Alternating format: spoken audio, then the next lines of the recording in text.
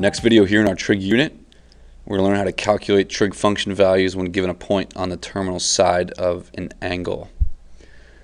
So in this case, what I am looking for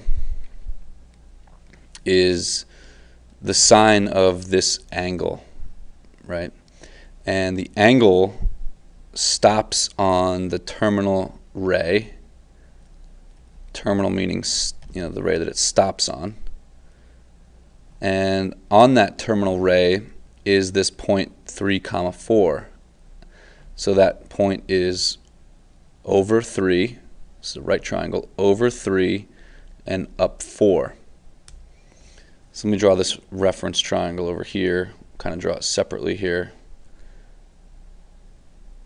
Doesn't have to be perfect, but we go up 4, over 3. I don't really like that, I'll draw it again. A little bit more realistic this time. It's a little better. So we're going up 4 and over 3. And in this case, I am looking for the trig function value, the sine of this angle that goes all the way around. All right, but really to find the sine of that angle, just look at this reference angle in here. And at the end, we'll figure out whether it's positive or negative using that little trick. So let's say that's our angle. In this case, I need to find the sine of that angle. And the sine of an angle, as you know, is opposite over hypotenuse. Well, the hypotenuse in this case, if you do Pythagorean theorem, is 5. So the sine of our angle is opposite over hypotenuse. Now this happens to be a first quadrant angle, so all trig functions are positive. So this is a final answer right here, 4 over 5. Let's try a couple more. Okay, here we have a triangle that I want to draw, and the x value here is -5 and the y value is radical 11, and we are asked to find the cosine of that angle. Now the angle goes down like this. All right, it's a second quadrant. Remember, all students take calculus, so in quadrant 2 only sine and cosecant are positive, so this answer at the end is going to be a negative on it. But let's just figure this out really quickly. If we put theta there, the cosine of theta, as you remember, is cosine is adjacent over hypotenuse. So our adjacent's -5, so cosine of theta is -5 over the hypotenuse. Here's our hypotenuse. Let's do Pythagorean theorem. So we'll go 5 squared, or if you wanted to, you can do -5 squared, it doesn't matter, plus radical 11 squared equals h squared. This is positive 25. 11 is equal to h squared. This is 36. Square root of both sides, you get 6. So your hypotenuse is 6 units long. So you notice that this is not the unit circle. Right? If I created a circle out of this thing, that's not a very good one, but you get my point. The radius is 6, so it's not at all on the unit circle. So the hypotenuse, we said, is 6. And again, just be careful, right? Make sure that you have the right positive or negative value. This is a second quadrant angle. In the second quadrant, your x value is negative. And as you know, your cosine value, your cosine is going to be the adjacent, which is your x, divided by hypotenuse. Now in the unit circle, it was just the x value, but that was only because the hypotenuse was 1. Now our hypotenuse is not necessarily 1 because these are not necessarily in the unit circle. So you got to be careful here. So your answer there was -5 over 6. Let's move on. All right, again, draw a triangle. I've got a triangle here. Looks something like this. And I go left radical 17 and down 8. Remember, all students take calculus. So in quadrant 1, everything is positive, sine, cosine, tangent. In quadrant 2, only sine is positive and cosecant, of course. quadrant 3, tangent and cotangent are positive, and in quadrant 4, cosine and secant are positive.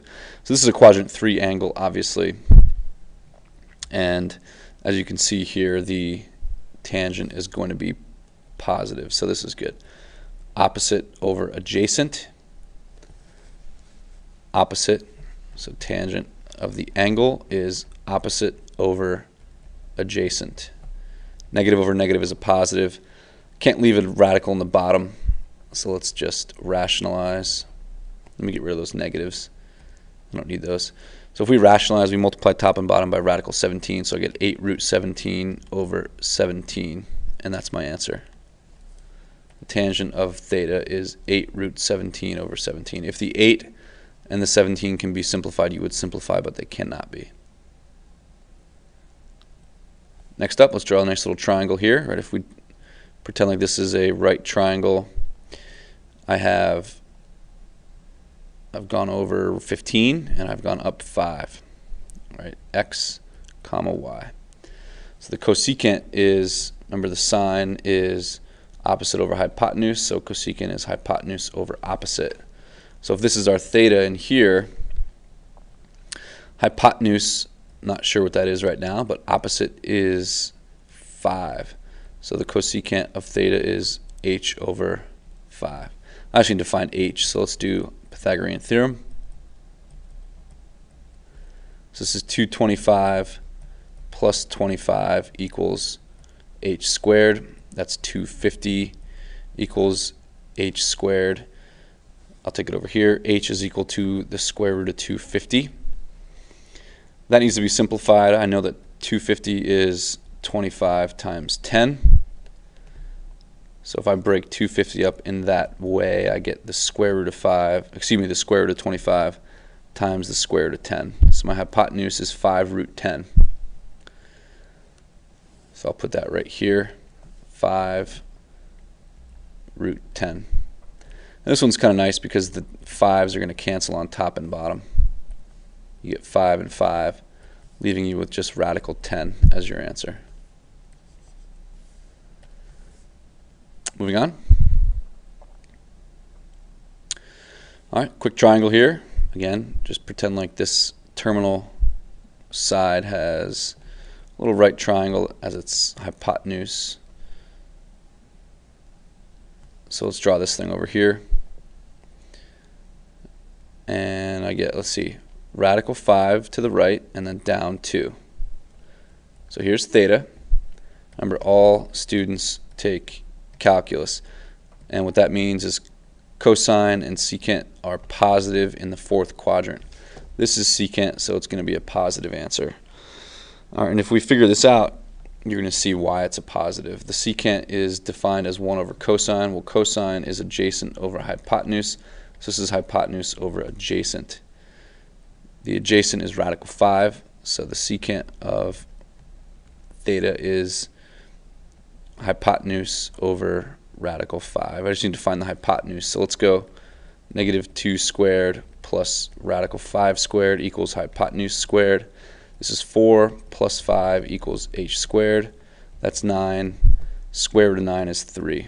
So my hypotenuse is 3. So the secant of theta is 3 over radical 5. Rationalize that. I get 3 root 5 over 5. And that comes out positive. Moving on.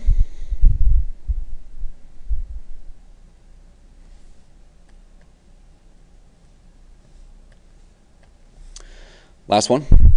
I have a 3rd quadrant angle. In quadrant 3, I know that tangent and cotangent are positive, so this one's going to be positive. Cotangent is the reciprocal of tangent. If tangent is opposite over adjacent, cotangent is adjacent over opposite. So let's draw a triangle. I've got something like this. It's a right triangle. I'm getting a little sloppy here. And it goes left 4, down 7. The cotangent of that angle is adjacent over opposite. So it's 4 over 7. Tangent and cotangent have nothing to do with hypotenuse. So it doesn't matter that this thing is missing. It makes no difference. If I wanted to know the sine or cosine or cosecant or secant, you would have to find that hypotenuse. But so there you go. There are a couple quick examples on how to find these values when given a point on the terminal side of an angle. Thanks for watching.